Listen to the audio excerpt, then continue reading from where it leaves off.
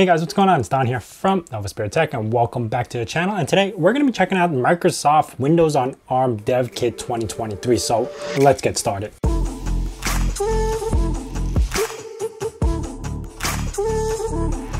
Now to begin, this video is not sponsored. I did end up buying this from Microsoft itself and it retails for $599 and you can still get it right now. So I'll leave a link down in the description below to the link for this device. So this is the first ARM PC that I've ever played with on this channel. Now we do a lot of ARM devices like Raspberry Pi, Kados board, a bunch of rock chips, but this is officially like a desktop device. Now Microsoft named this as a dev kit because you actually should be using this to develop applications for ARM64, ARM32 for Microsoft, but it does have the power of a desktop. It doesn't have any GPIOs or anything that you could interface with. Now as far as the build of this, it's actually pretty nice. It's got some weight to it. It's got aluminum on the bottom and the top inside.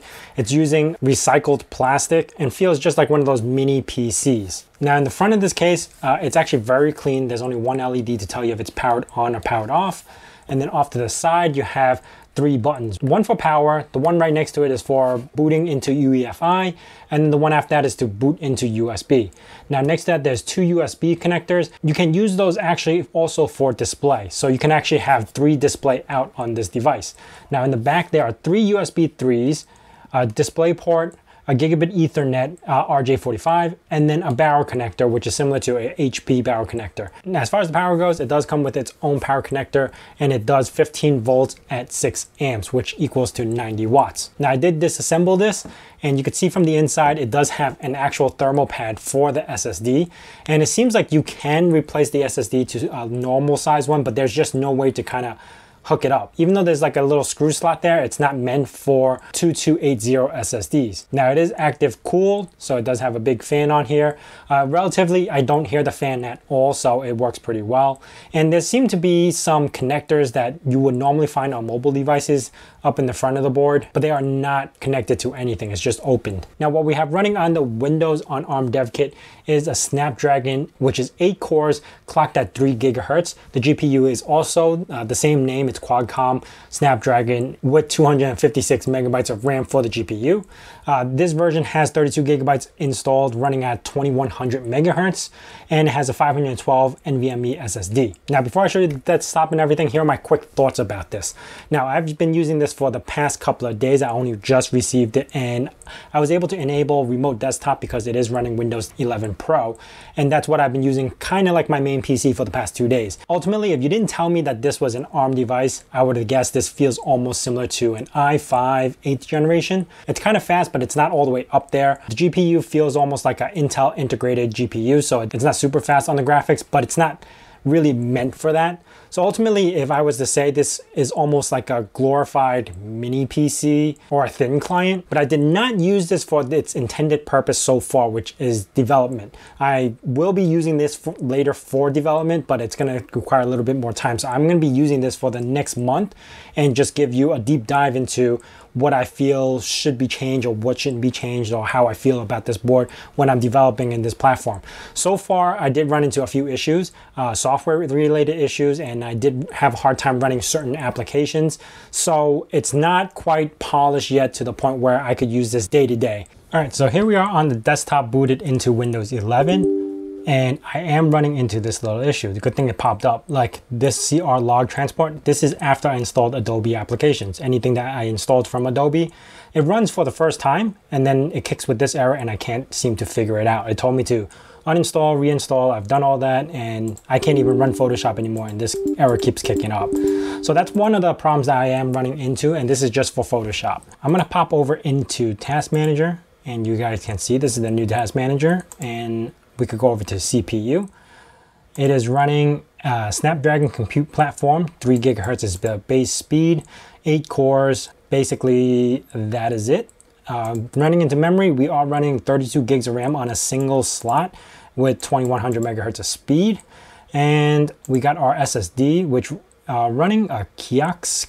I don't know what this is. I've never heard of this brand, but yeah, it's running this. We got our Ethernet, which is a gigabit Ethernet port. It uses the Surface X port, like the same thing.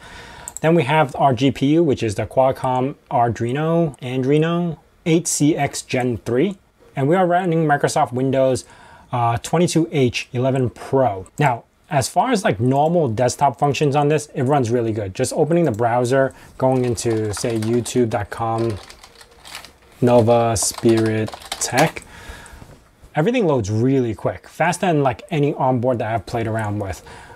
I can go into videos, pop into my, say, latest videos. I'm gonna lower the volume on this. This is a real B&H customer and everything works. Steph Mandis came to B&H to take her photography to the I could let me skip this ad. Novaspirit Tech, and welcome back to the channel. And today, I am gonna mute this, but I'm gonna show you Geeks for Nerd, Stats for Nerds, 0 drop frames. I'm gonna change the setting and then go over to 1080. Still no issues. I could go full screen. Still 0 issues, 0 drop frames. It runs really well, especially if you're running desktop stuff. Videos work really well. So just comparing to this, you could run Netflix, Disney Plus, a bunch of other stuff. I do have Big Buck Bunny downloaded. So you could see that if I was to run 1080, 60 frames per second using their video player, it's really smooth. All right. And I could also run 4K 60.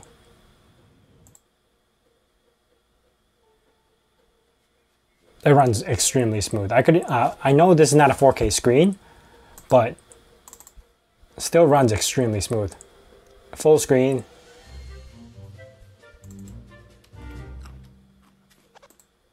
Now I'm going to show you some benchmarks over here as far as the SSD.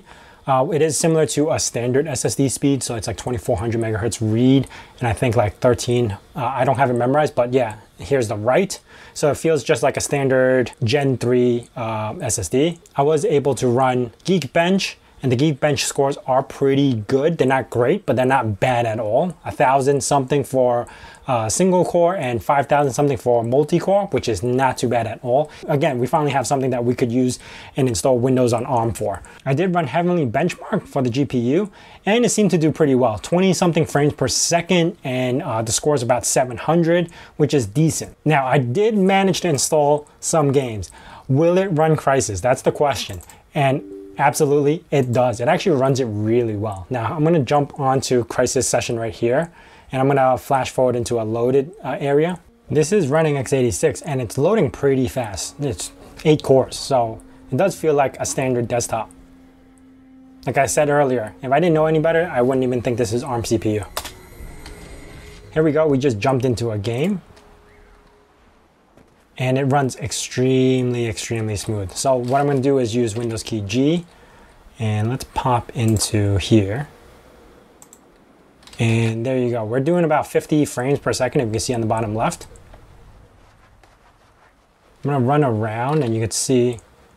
And as far as the wattage goes, playing this game and doing benchmarks, I see it peak around 18 watts, which is not bad at all for a computer that's trying to run Crysis or any graphic card. But you can see, look, the water is good. I could zoom in, shoot some stuff, change my weapons. It's pretty cool. Like, this is truly a pretty good ARM CPU or ARM computer, being able to run Windows and some games. Now, I did run some newer modern games, which, since Crysis is from what, 2007 or 2008, it is a really dated game, and obviously a lot of older computers can run this game. So what I ended up doing was trying to run Tomb Raider. And here we go. This is Tomb Raider running at 60 FPS in the main menu. Well, not the main menu, but now the main menu. I'm gonna continue my game because I did have some progress saved. But here we go. This is Tomb Raider running at almost 55, 60 frames per second.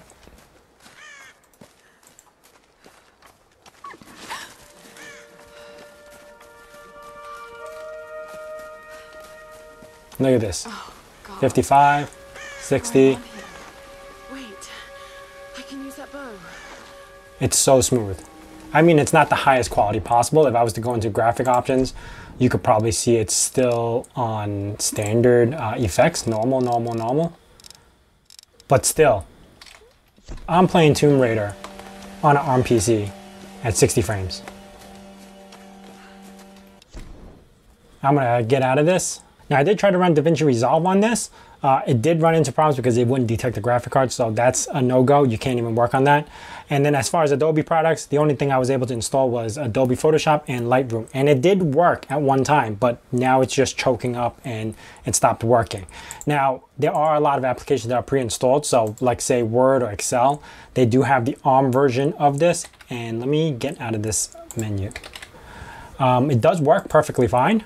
As far as like workhorse goes, like if you need to like write documents or do desktop work, this does work very well. One of the other things that I was testing was Ubuntu WSL, WSL Windows subsystem for Linux, and I am able to run Ubuntu on this. It did take some finagling to get it to work, but yeah, Linux does work for this pretty well actually after you get everything working. So let me do neo fetch. And there we have it, Ubuntu 22, 15.5. It's running this GPU, Microsoft device, Microsoft standard, ARC. But yeah, if I was to run an update, it works just like normal. So you kind of do have Linux on here if you need to, just by running WSL. And it does, like I said, if you follow the errors as you're installing it, you'll eventually figure out what's wrong, and it comes to this conclusion that you're able to get it to work.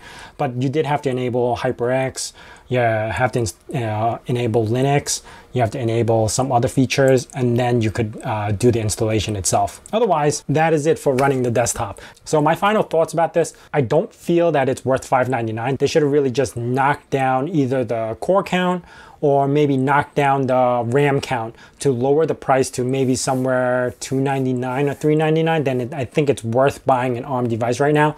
For a $599 device, it doesn't feel like it's worth $599. It's just really expensive for what it's delivering. Again, if you need some sort of box that is for a dev environment because you are planning to develop apps for ARM64, this is probably the only route you can go right now because it has all the drivers and everything and it's supported by Microsoft. But ultimately at the end, I think $599 is a little bit too pricey just for this type of device to play around with. Now, as far as running desktop applications that are x86 or x64, it still has to emulate that layer. So it's not going to be native speeds. So on certain applications, you definitely feel the lag or the slowness of that emulation. So honestly, if I'm going to use this as a dev device to make applications, yeah, I get it. You would have to buy something like this because it's the only thing on the market. But ultimately, I would still just go for a mini PC, maybe at a lower price point that will still be faster than this. Anyway, that is it for me. If you guys have any questions about this, hit me up down in the comments below. I will be making a second follow-up video after I use this for a month or two and develop an app or two just to see how it works. If you guys are new to this channel, consider subscribing and also hit that bell notification icon so you know when the next video is going to be out. And as I say in my nerd cave, hack till it hurts.